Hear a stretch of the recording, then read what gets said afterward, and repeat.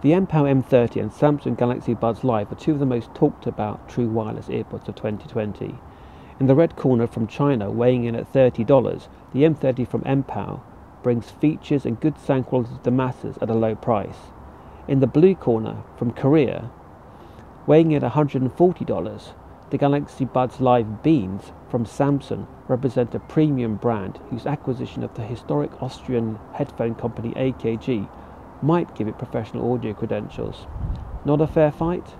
Well, in today's sound demo, we'll listen live to a test of the sound quality of these two contenders. You can see and hear for yourself how David fares against Goliath right now. Welcome to GI Chow.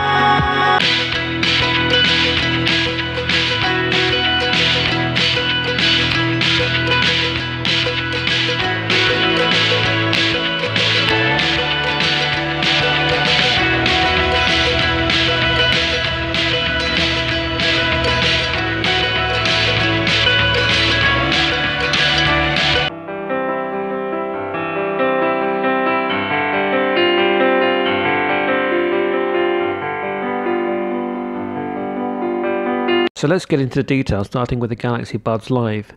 These have an innovative design with good comfort and sound, if at a price.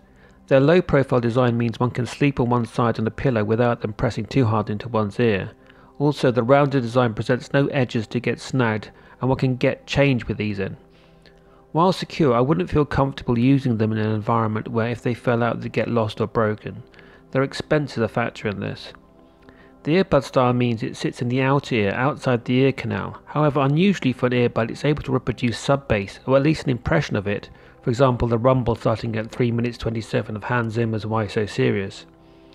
They have a full range sound including sub-bass energy, clear mids and vocals, and an energetic treble that is not sibilant or fatiguing. Initially they sounded very mediocre, however within an hour the sound had picked up. I'm not sure whether this is from burn-in, where the drivers loosen up through excursions, or my finding out how best to position them, or my brain simply adjusting to them. Certainly the sound quality and frequency response is very dependent on positioning. I started by positioning the earphone speaker, which is in the lower part of the buds, so it fed sound directly into my ear canal, and then turning the buds well under 45 degrees so they remain closer to the horizontal than the vertical. The active noise cancelling had little effect for me, and while my son noticed an effect, purely passive noise isolation from any conventional earphones with right-sized ear tips would likely be better. These also leak more than conventional buds with ear tips, though those around you will hear your music. Having said all this, if you don't like the feel of ear tips in your ear canal but don't want to completely sacrifice deep bass, then these are a good option.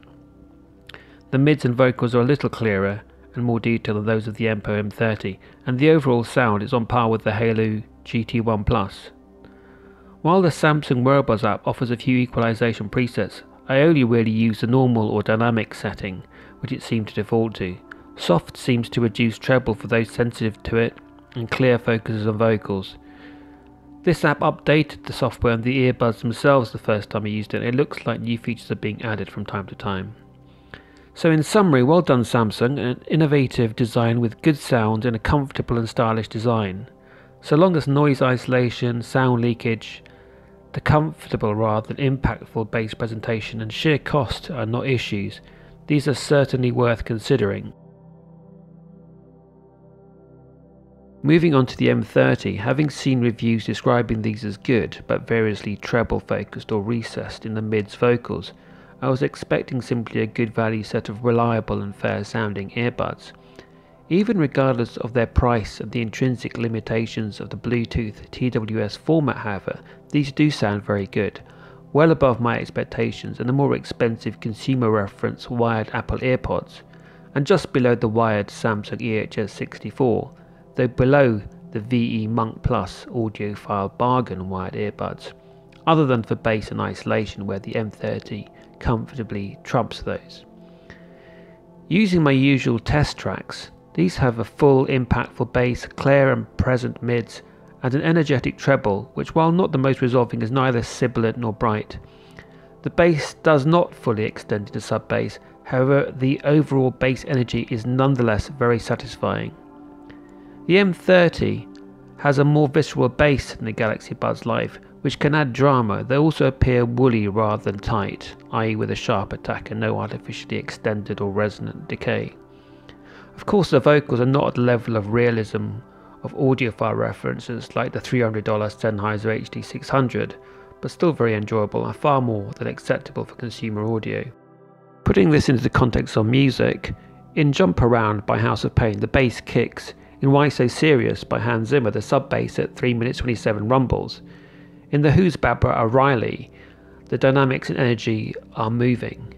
In Adele's Daydreamer, the vocals are clear, and in Getz and Gilberto's The Girl from Ipanema, the vocals, guitar, piano, sax and percussion are all captivating.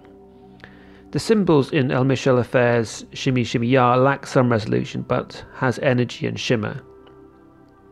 Surprisingly, there is even some sense of soundstage with sounds appearing to come from beyond one's ears rather than being exclusively in one's head.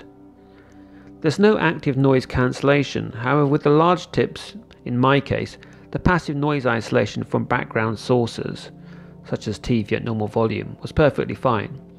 Perhaps using the wrong size tips may explain some of the other review findings about the sound quality. The sound was initially good, but did seem to improve over a couple of hours, which may be down to some driver burn-in as well as using the larger tips. Comfort-wise, these seem to effectively disappear, and the wings that I thought would introduce some awareness of them are not noticeable at all. They are really no more intrusive than the Galaxy Beans and lighter to boot. Furthermore, they stick out less than my old Samsung Galaxy Buds, making them better for bedtime use, and I think these would effectively replace them, except for the fact that the Galaxy Buds emit no light when the touch sensitive panels are touched, and so disturb others slightly less. So far I haven't used them for calls, however, having called myself on another line, the quality of both the received call and my speech through the microphone were fine. There is no lag with YouTube when they work perfectly, playing and pausing with one short touch on either bud. The touch configuration is different to my other TWS buds, but very convenient with a single long touch changing the volume and double touch skipping tracks. Even the status voice is a very pleasant female one, though the low battery warning did freak me out the first time I heard it. The battery life is great, and I listened for the full 5 hours the first night I had them, while enjoying my music, but unsuccessfully trying to find some flaws with them. The multicolour light on the charging case is perfect, all the info you need to decide whether to charge them. So great job Mpow. I bought these for £25 delivered using an Amazon voucher, at which price they appear something of an audio bargain. Well, there you go. Few would have expected the underdog to have a chance, but the fight was a lot closer than anyone could have imagined. Samsung, with the Galaxy Buds Live, have innovated a new earbud style that magically sits securely outside the ear canal like an old-fashioned earbud, but without causing irritation or affecting your awareness of the outside world. The bass never gets quite as impactful as that from a conventional earphone, where the driver sits inside or against the ear canal, and the touted noise cancelling is for some almost ineffective, but much of the clarity and life of music and speech comes across. The Mpow M30 may not have innovated or excel in performance, but it covers all the bases well and absolutely shines in value for money. Its full spectrum sound and balanced tonality communicate the essence of your music, even if the level of clarity falls behind the best on the market, or even the best in its price class. It may not have won the fight, but this plucky character gave a good account of itself, winning a fair few rounds and fighting it through to the very end, with a knockdown or two, but no knockout. So in the end, the judges might have given the belt to the more established fighter for its finesse on points, but the M30 won their hearts and emerged as the people's champion. Certainly both contestants earned the respect of the other by the end of the fight, and arguably there was no loser, only winners, especially for us consumers. So whether the differences are worth the price difference ultimately is of course your decision. And for those looking at wireless earbuds on a tighter budget, say under $20, check out my other videos. So folks, there you go. What do you think? Let everyone know in a comment below. And if you found this video useful, you can help others find it by liking or commenting or subscribing below. But for now, you all take care, stay safe, and I'll see you next time. Bye.